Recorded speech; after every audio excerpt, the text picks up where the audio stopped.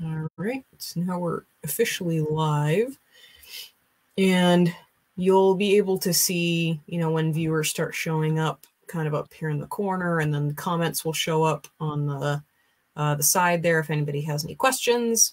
But usually we just sort of launch into it, and then this gets uploaded onto YouTube afterward so that people can continue to watch and enjoy. All right. So with that, we'll begin.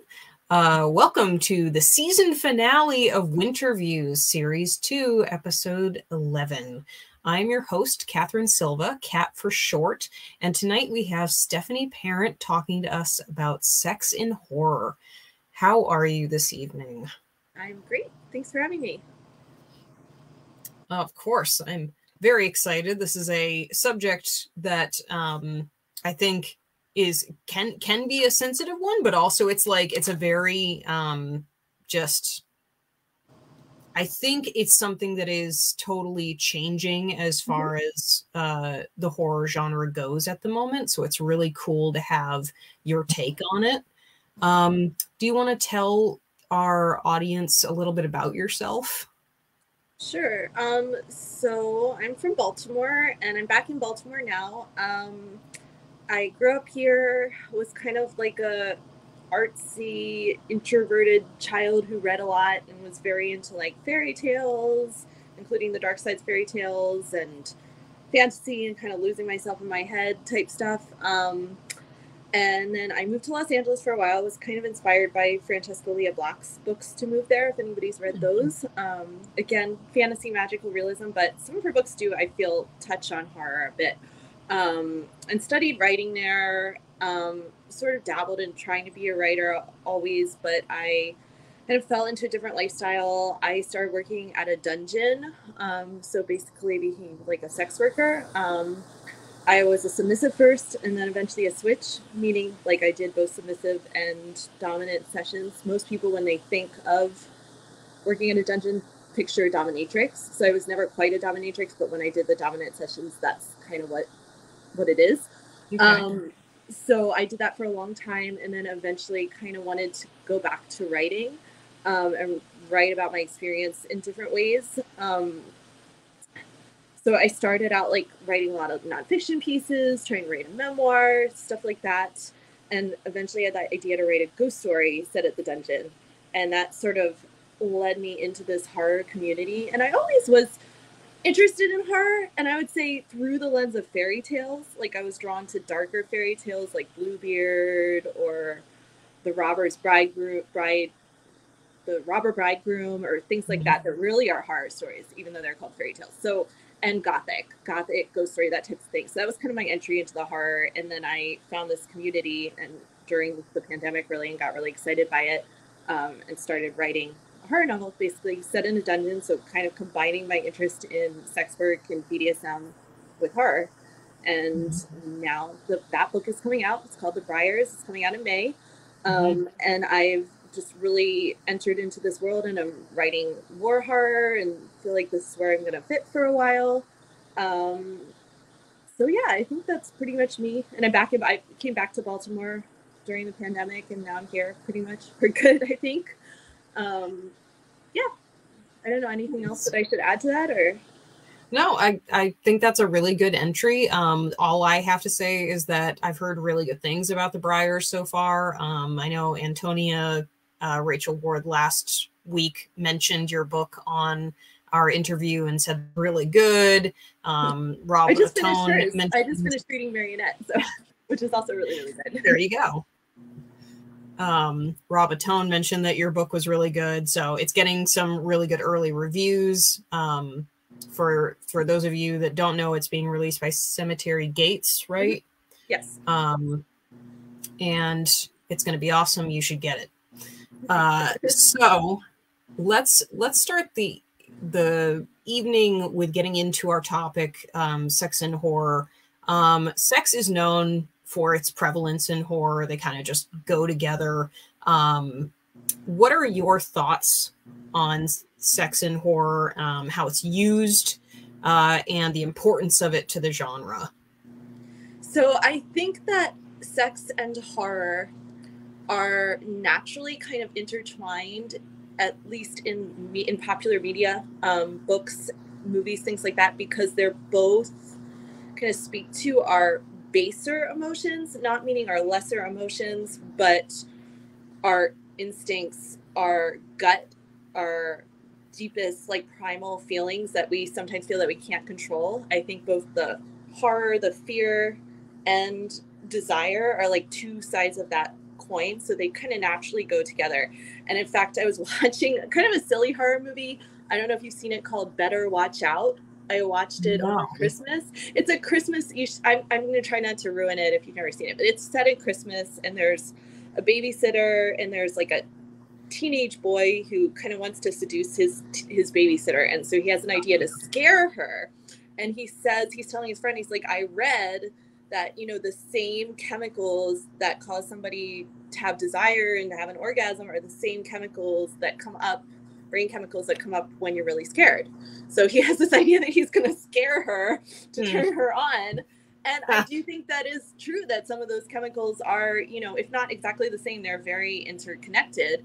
And certainly violence and sex are very interconnected. And like the idea of an orgasm being called the little death, you know, like they call it in Le Petit Mort in France. And, you know, sex can be a very violent act in both pleasurable and non-pleasurable ways. And it's a very physical act. It's very rooted in the body, as is, you know, fear and violence and horror. So I feel that they naturally go together that way.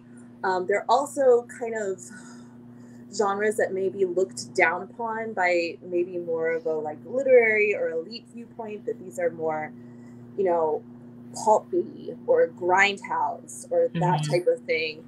So they go together that way well. And I think that really in the past, you know, I think our culture has actually always been more scared of sex than horror, I would say, or more scared of sex than violence. Like if you look back through, you know, the history of like TV and movies and what was allowed to be shown, like the amount of violence shown on TV far outweighs the amount of like naked bodies or sex or things like that. So a lot of times horror movies were the only way you could really see sex in a mainstream movie for like a long time.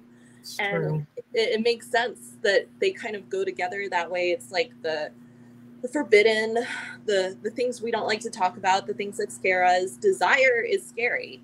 You know, we can't really control who we're desired to, who we're attracted to, who we feel desire for. And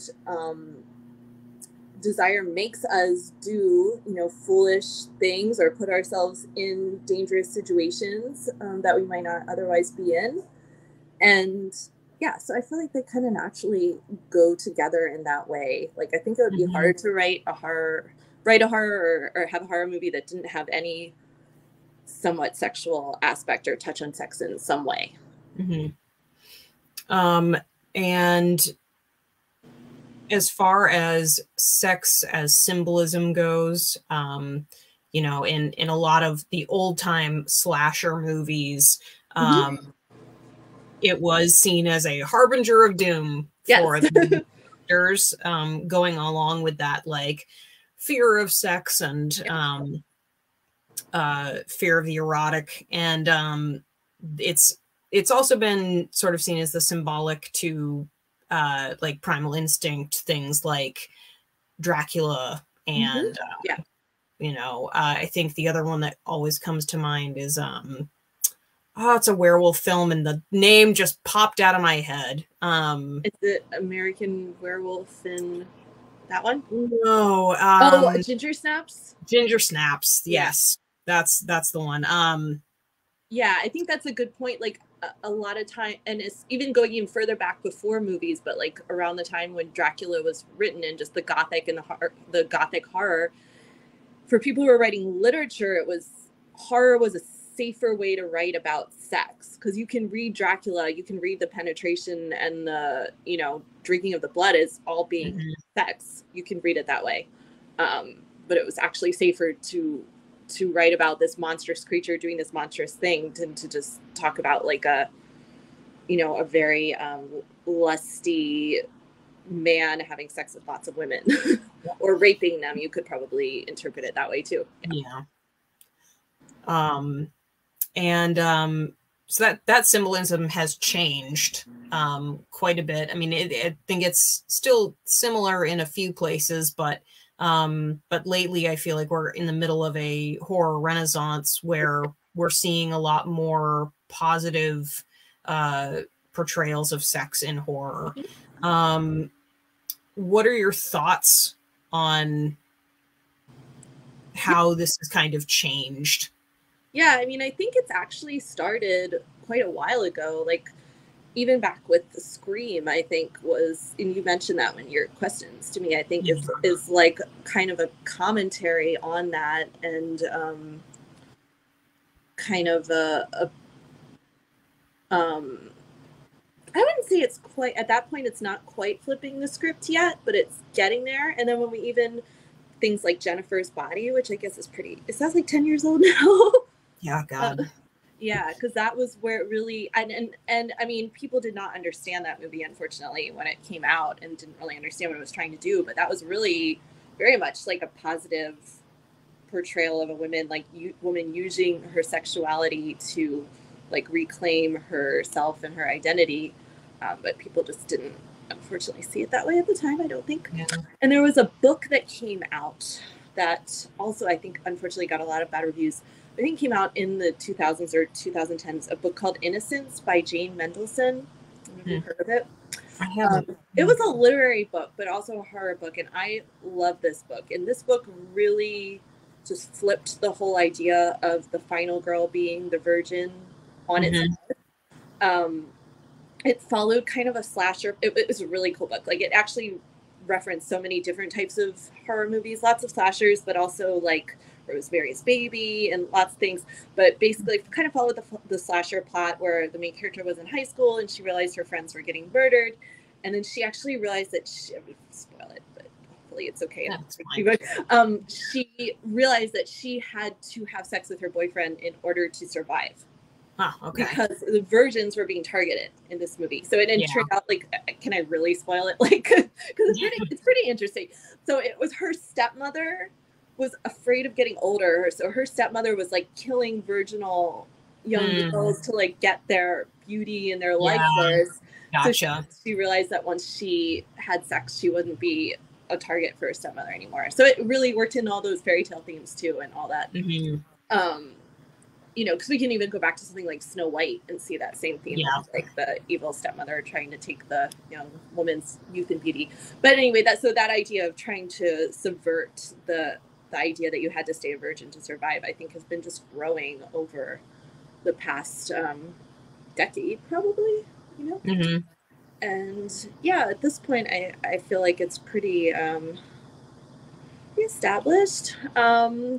I was watching X last night. I was trying to figure out how, because I wanted to talk about that. And have you seen that one? I haven't yet. It's definitely on my list of things to see. I'm trying to decide how it fits into this, because it's definitely in commentary with this kind of idea, because it's a movie about a group of pornographers who then get targeted by killers. So, you know, the first half of the movie feels very, very sex positive. Like, they have discussions about how they want to live life on their terms and, you know, use their sexuality to make money and to have freedom and to enjoy themselves and all this. And then, to try to not get too spoilery, but some of the people who've had sex do die and some don't. So it's kind of, I feel like it's a little wishy-washy in the message. It's not a clear subversion, but it's getting there. Yeah. I don't know. Have you seen any recently that you feel like are a very clear subversion of that idea of the virgin surviving? I mean, not really. I honestly, the only one that I could think of, God, I haven't actually gotten a chance to watch a lot of the newer horror movies that have come out within the last year. And well, I think The Menu is a really good one. I definitely want to talk about The Menu at some point. I don't know if it feels like it's at a slightly different, because it's not a very sexual movie. It's more not about being a sex worker than about sex, but Very excited about that one. I watched that one recently too. Yeah, that one, and then I did watch the new pin. I almost said the new Pinhead. The new oh, I know what you're talking about. Yeah. Hellraiser. Why is the name gone? Jesus. Is it Hellraiser? Is that right? Yes, no. The new Hellraiser. Yeah. And I really liked that one, just because it did show a very like kind of messed up, really struggling heroine who, well, I don't want to spoil anything either, but I think chose to go with somebody not necessarily virtuous as their hero, and really spun it well. So another one that I did watch was the most recent season of American Horror Story, which is set in the gay community in the 1980s. Oh, and with AIDS. Like, AIDS is kind of the antagonist of the movie almost. Okay. I mean, not movie, sorry, TV show. That was interesting too, because basically a lot of it's very masculine, and very masculine tone to the, like, almost all the main characters are men, but there's just a lot of like hard, violent BDSM type sex in the show, and it's not villainized. It's not seen as something that like would cause somebody to deserve to be targeted by the killer, or something like that. So it's really humanizing the men who did engage in that kind of sex, and showing that it wasn't their fault. So that's an interesting one too, because there was a lot of like, at the time there was a lot of like, oh, it's their own fault for having unsafe sex. We're not going to put money into AIDS research or care about this population or that kind of thing. So the whole show was kind of a critique of that, and saying that like these people deserve the same treatment as any other humans, and deserve to have the right medical treatment, and have the science actually look into what was happening to them, rather than it being ignored at the time. So that's a good one too. Yeah. That actually reminds me of the Midnight Club, which was on Netflix. One of the characters that was, at the house that was, all the kids that were dying had AIDS. That was his illness. And we didn't get a second season of that because Netflix decided to cancel it. But Mike Flanagan had written this whole, like, this is what would have happened in season 2. And that's one of the characters that would have survived, because the medicine for AIDS was just sort of coming out and getting released. And so that was pretty awesome too, was seeing that character survived in spite of so yeah, definitely.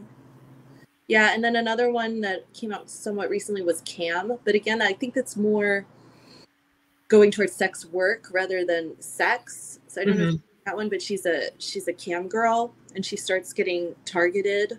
I don't want to spoil it because it is a more recent movie and it's got a cool kind of interesting plot. But she basically, like, she doesn't back down from embracing her identity as a cam model and like using her sexuality and being successful. And she, despite what happens during the movie, she continues to want to have that profession and to like embrace her. So what's another one? Yeah, I was gonna say I haven't heard of that one. Would be if we veer into talking more about sex work, I definitely talk about it some more. It's on Netflix. It's a pretty interesting movie. Okay. So as far as the next question goes, which is, it's basically how you embrace writing about sex and sexuality in your own work, since you happen to have a very different outlook on it from a lot of other horror writers. How do you think that you approach it differently from other people. Yeah. So I think that I came to it first from wanting to write about my own experiences in doing BDSM professionally and in my personal life too. So I was writing about that first, and then the horror element came in later. Okay. So that's probably different than most horror writers, but I did realize that horror is a really good way to write about these things, especially BDSM, because I have mixed feelings about BDSM. Like, it was something that I've been drawn to from a very, very young age. Like, I had a lot of fantasies that scared me. So there we go with like the you know, horror or fear and sex being intermingled, that I didn't understand. I just had a lot of fantasies from when I was little about, you know, like being tied up, being hurt, stuff like that. And it's scary. And so one way that we deal with things that are scary is by exploring them in art and like imagining the positive or negative things that could happen. So I think that that's kind of what I started to do, and the horror naturally kind of, you know, fits in there. I don't love personally to write erotica. When I was editing books, I edited a lot of erotica and a lot of romance, and I just, nothing against it at all. And I think anybody who can write good erotica is like the most amazing thing in the world. But personally, like, I don't like reading things that are overly explicit for large periods of the time. Like, it's just it's the same thing that, like, I don't like to read a lot of fight scenes. Like, it's too mechanical for me. Like, I'd rather leave more to the imagination. So I forgot where I was going with this. So I want to be able to write about these things without making it erotica. And I think horror can be a good way to do that, because it's necessarily going to have this darker tone and maybe be more thought-provoking in a way, or more exploring a range of emotions. Like, I also think that I probably offer a somewhat more negative view of BDSM than many authors do these days.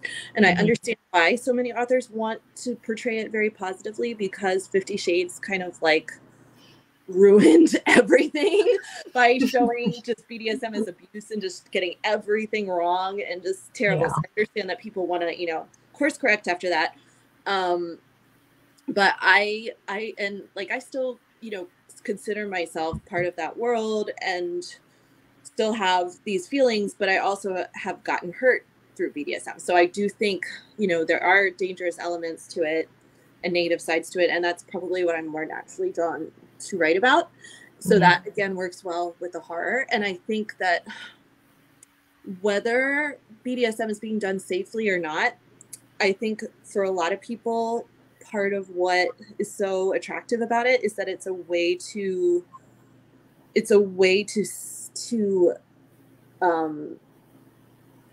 experiment with something that really scares you.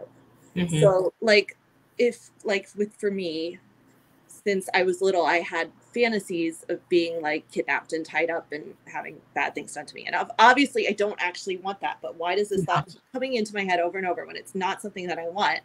You know, and it's scary but attractive at the same time. And then acting that out through BDSM role play is like a safe way to explore the feeling and maybe understand where it came from, or try to get to some sort of catharsis. Now, if you're doing it with the wrong person, without the right boundaries, it can get very bad. And then people would say, well, that's not BDSM, that's just abuse, which may be true. But so I write about that too. So I write about kind of like all sides of it. And I think in that way, it does lend itself really well to horror, psychological horror. Because it's kind of like, one of the ways I think about it too is because I also don't really like to watch a lot of porn or things like that. And I think that like the things that we can, and it's the same as with horror, like the things that you don't see, the things that are just somewhat implied, and then you have to kind of use your imagination, are so much more scary or erotic or fascinating or whatever they are than what's actually shown. If that makes sense. So, and that's kind of my approach to it all. Yeah. If that made any sense. It did. And I for one am also a person that, like, I'm not really a fan of reading erotica. I don't need a play-by-play of every single thing that happens. I really prefer just that like, I know good things are happening and there's like a it's not just like too much. Yeah. And that's how I like to write too. And I think what's really cool about what you're doing is that you're not shying away from the frightening things, the true frightening things that have happened, because I know that that can be really hard to really write what you know when it is terrifying or it is bad, because you don't want to create more terrible portrayals. Right. Yeah. I think both BDSM and sex work, like there's so many negative portrayals already that people are just scared to add to that. But then like portraying everything in a super positive light is not realistic either. Or really. Yeah. So that's really cool. And that's tell us a little bit more about your about the BRIARS, about the book that's coming out. Okay, so it's basically very, very close to my real experience at the dungeon that I worked at. And while I was writing the book, so I wrote it during the pandemic, while I was writing the book, the dungeon closed, so permanently. So I felt kind of better about like really just the layout is the same. Some of the clients and the people who work, obviously I changed names, but it's very, you know, similar to the real. And since it doesn't exist anymore, it feels a little safer to do that. Yeah. But so when I worked at this dungeon, and I guess I could tell you a little bit too about what exactly a dungeon like this is, since most people probably don't know. So it was basically just like a house, like a little cottage, and it was open basically from 11 a.m. That's probably one of the things that surprised people. It was open during the day from 11 a.m. to like 10 p.m. every day, and you would just work. You would work a shift. And so this is one of the funny things though when I was writing the book. So I always worked day shifts because I took the bus and I didn't want to go at night. So like I always worked day shifts. So when I started writing the book, I just had everything happening during the day because that was when I was there. So that was what seemed natural to me. And then it occurred to me later, I was like, I probably should have put some of the more of this at night so it would be scarier, but I didn't. I was like, oh well, it was too late then. I do have a couple, like I have some scenes where they're like going up in the attic and those are at night. Like they stayed late till the dungeon closed to do it, you know, so it was like, yeah, I did that. But anyway, so it was open and you would just work a shift with like a bunch of other women and everyone had to start as a submissive. So what that would mean is that like clients would come in and they would spank you or tie you up or do a role play like you were the naughty schoolgirl, and that's in the book, naughty schoolgirl or naughty secretary or whatever it is. And then there's no actual sex. There were things skirting the lines of sex, but no actual sex. But there were clients trying to break the rules all the time, which comes up in the book a lot. So you always start as a submissive, and then you could become a switch. And if you wanted to become a dom, so that would mean you were just topping. So the male, it was pretty much all male clients who would come in, you would spank them, you would tie them up, stuff like that. So that's what was going on. So this dungeon was started in the 1980s by a very, from all accounts, like very strong, independent woman named Lady Laura, and she died in the 90s, and it was kind of said that her ghost haunted the dungeon. So I basically used that as it. So at first I thought, oh, that would be a cool short story, you know, write a short story set in a dungeon with this ghost haunting it. So I basically just expanded it into a novel. So I kind of used that. I changed the name. So it's not Lady Laura in the book, it's Lady Lilith, but it's kind of the same. So her ghost has been haunting the dungeon since she died. But then in the book, you know, things start like, so clearly something has changed because the ghost is getting violent when it never was before. We're trying to figure out why. And then there's two main characters that we follow. So there's a dominatrix, Ruby, and a submissive, Claire. And we go back and forth between their viewpoints. And it is definitely a horror novel, but I would almost say it's not just a horror novel because it really goes into their pasts.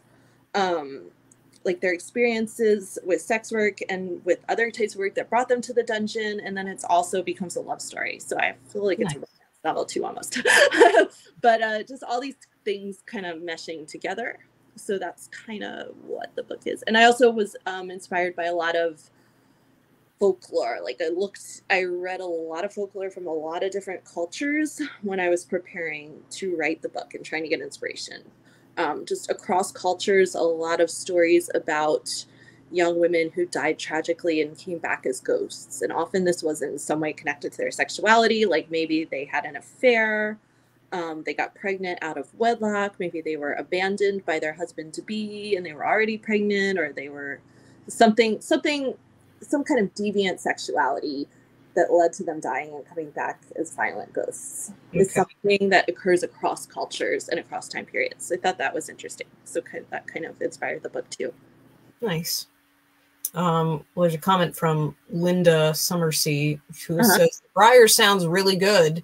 So there's hopefully somebody that's going to pick it up. Thank you. I know I'm definitely going to pick it up because it sounds incredible. Thank you. Are you, well, before I ask that question, and before we get into sort of our wrap-up questions, let's talk about how sex work is depicted in horror, because that's another, that is a, different topic, starting with, somewhat related. Starting with The Menu, because that is a very prominent movie right now, wherein the main character is I would call her an escort. An escort, yeah. So I think also very positively portrayed, because there's not any sex in that movie at all. She's not sexualized. Like, she doesn't use her sexuality to try to get out of the situation. Yeah. So more on that though. Yeah, I mean, I loved that movie, and I would love to know if an actual escort was either consulted or was one of the screenwriters, because it certainly seems like it. It was just spot on into what it's like to do that job. Somebody who understands that, like, an escort is not just somebody who has sex. There's somebody who gets to know their clients and to understand, to observe their behavior and understand what makes them tick and know how to interact with them in order to keep themselves safe too. Because I mean, I think that there's a lot of in order to make money, because that's their job, but also in order to keep themselves safe. Because I think there is some commentary in this movie about, like, even a high-end escort, going to a very fancy restaurant in a beautiful dress, like, it's a dangerous profession. And I feel like that is kind of an undercurrent in the movie, because, like, she finds out partway through that her date took her there knowing that she was going to die, and sex workers is one of the most dangerous professions in the world. Like, the murder rate for sex workers, I think, is like higher than any other profession. So I feel like it's a little bit of a commentary on that, even though, obviously a crazy situation that's not what would normally happen. But so there's that.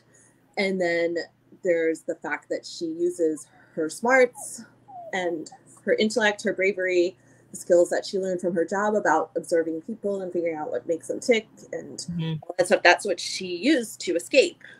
So it's pretty amazing. And I mean, she's also, like, the only sympathetic character in the movie, which is kind of amazing, because usually the sex worker is not the sympathetic character and is probably one of the first to be killed off, So yeah, I thought it was amazing. What did you think?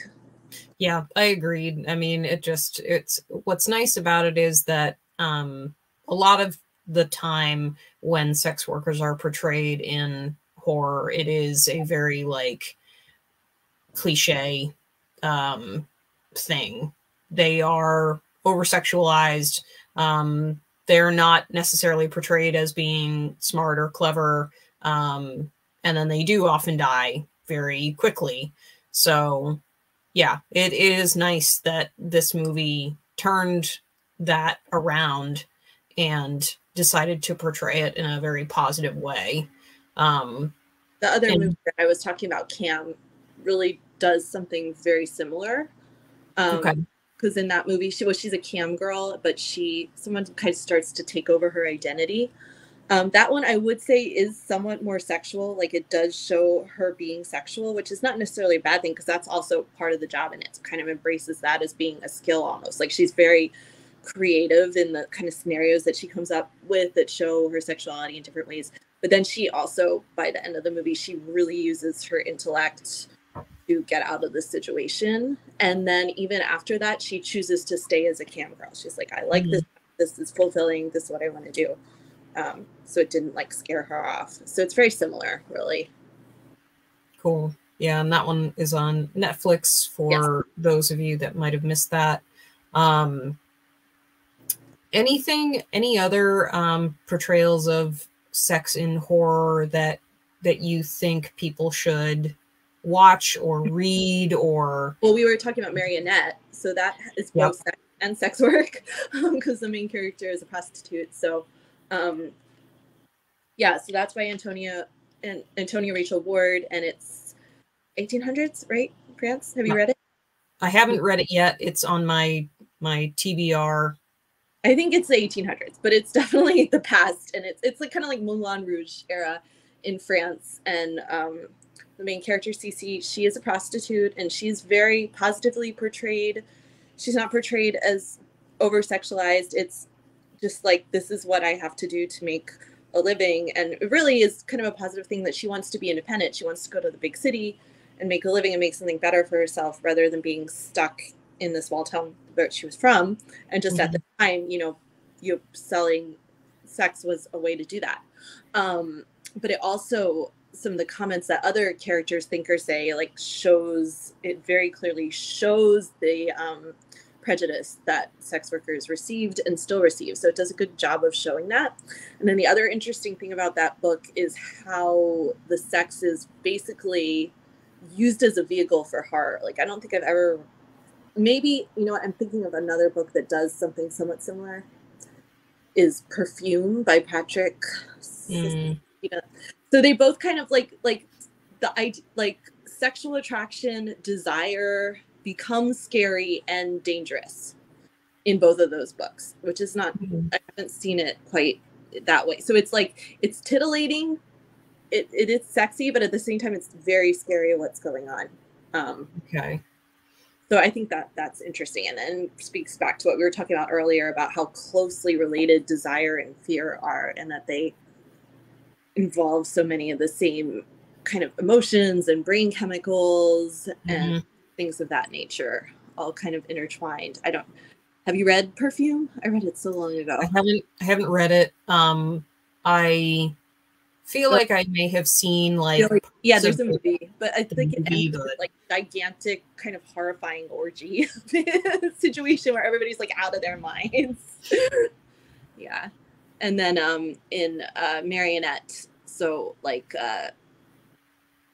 it sort of speaks to feeling not in control of your own desire, because there's kind of possession and people taking over other people's bodies and using sexual desire in order to do that, which is very scary. And then it's kind of a bigger metaphor for what really does happen when you're maybe like very attracted to somebody in the early stages and you feel like you're not really in control of yourself. You can't control your thoughts, or you might do something reckless, So I think that's a good one. That's very interesting. Yeah, I definitely do want to read it. And another one that I will mention, I don't know if you've read it, is Waif by Sam Kolsnick. One's on my list, yeah. That one's really good, and it deals a lot with, the beginning of the book deals a lot with this woman who is kind of stuck in a relationship with her husband that is, she's unhappy, just really like kind of ends up fantasizing about somebody that she sees, and it goes from there. But I think what spoke to me most about that book was just like the feeling trapped Yeah. In a relationship that you know you're okay with. It's a like it's just kind of like it is what it is, but you desire so much more and you're afraid of taking those steps to make it so. And it's balanced really, really well.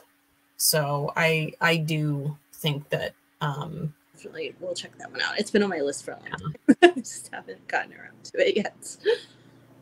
I know there's a lot of really good books out there. It's hard to figure out what to prioritize. Do you have any current projects that you're working on that are that will sort of involve sex and horror?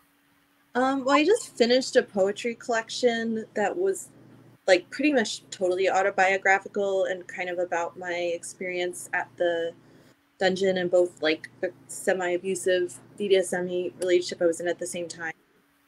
I don't think it would be, and also some like kind of self-harm stuff going on too, and OCD stuff, lots going on. But I don't know if it would be totally classified as horror. Definitely not like a ghosts or demons or murders type horror, but I mean it's pretty dark. So I'm trying to find a publisher for that right now. And then I had a lot of like short stories that are kind of like BDSM horror or sex work horror, and I'm thinking about doing a collection. I don't know if I'm gonna write more or that. I have like a lot that I've kind of started and haven't finished. I've kind of been kind of had like some changes to my work situation, so like writing has been stalled for the past months.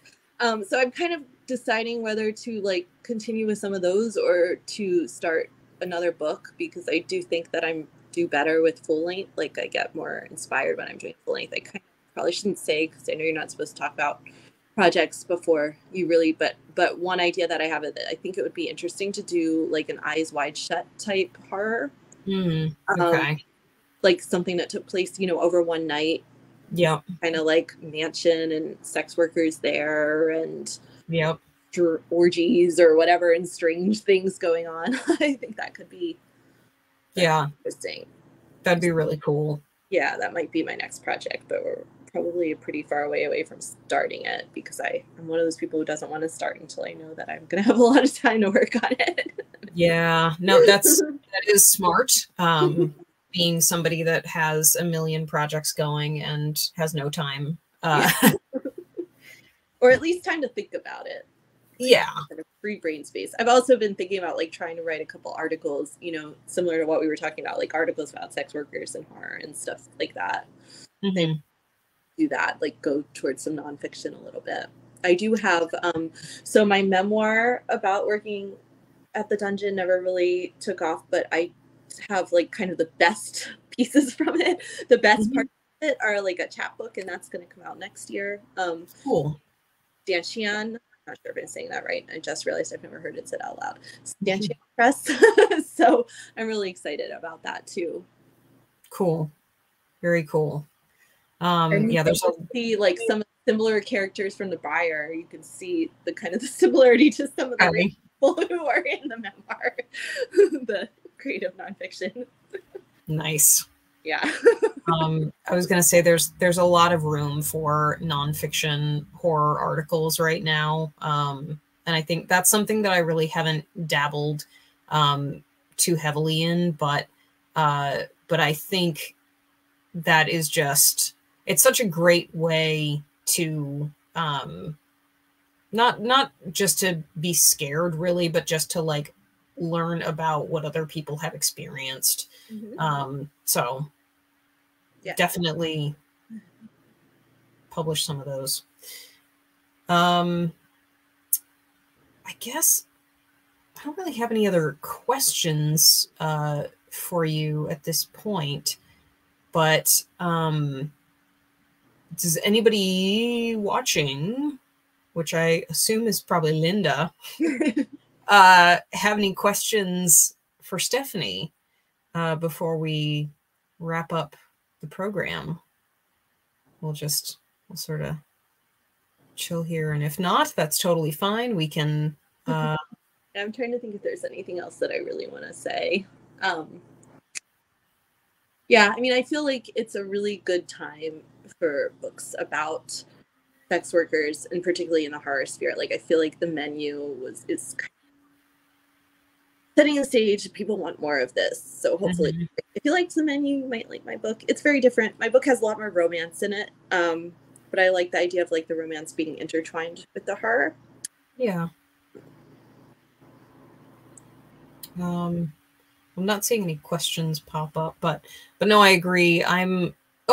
Not really. I arrived a few minutes late, so I'm going to view the video later too. Stephanie, what's the name of your memoir?